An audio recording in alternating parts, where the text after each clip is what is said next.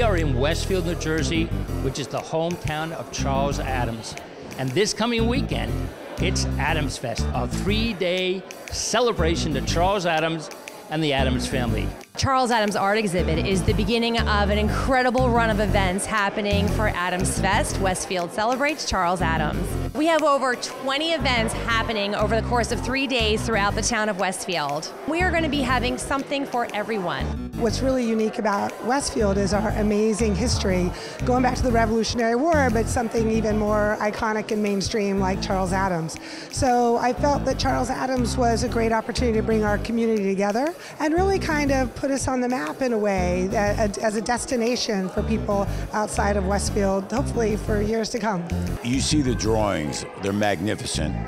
You know, you've got that Westfield history and you have the James Ward Mansion. It's a pretty cool combination of things. So you can see how exciting it is. It's formal, but it has the informality of his work.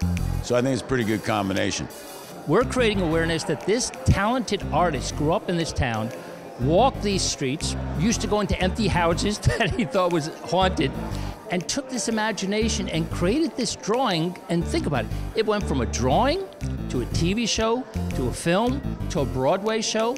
He also produced 13 books of cartoons, and to know that that talent came from Westfield, I think is fabulous.